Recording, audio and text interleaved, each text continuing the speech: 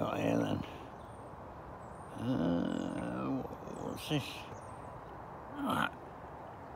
Do you know what? I've absolutely no notion whatsoever this is.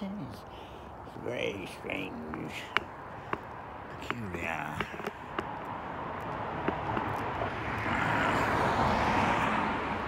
What is it? What can we call it? I don't know, really.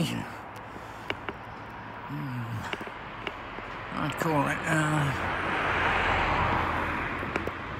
a terrific waste of resources and money, actually, because I think it could be spent a lot nicer. But that's just my personal opinion, of course. My opinion accounts for nothing, of course. So, you know, who's going to worry about my opinion? My opinion is completely irrelevant to the whole universe. I am totally irrelevant, and everything else is totally irrelevant. It's a pointless universe, pointless being here. What's the point? No point whatsoever in anything. So we might as well all just feel the same. Perhaps forever. Who knows? Nobody knows, do they? You could fall asleep one day and never wake up. Well, you know, I don't know. I can't say. No answers whatsoever. Do you know what? I don't want to even ask a question, to be honest with you. I'm fed up with asking questions and giving them ideas and answers and stuff like that.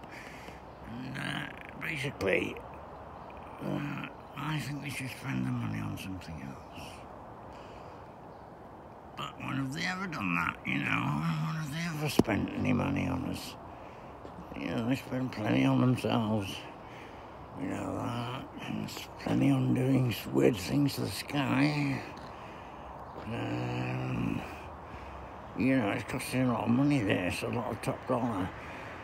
$21 trillion went missing on the Pentagon's already admitted. So I wonder what the actual figure might be. Anyway, that's a bit of news for you. Anyway, don't get disheartened, anybody. It's very, very good. Everything's fine. Everything's perfectly fine and okay. Everything's wonderful. Wonderful, wonderful, wonderful. Best of all possible worlds, as Voltaire said. As his character said in Candide, his character was called Pangloss.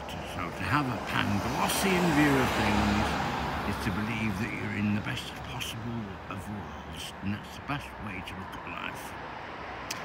So we're in the best possible of worlds, folks, and there's absolutely nothing to worry about, okay?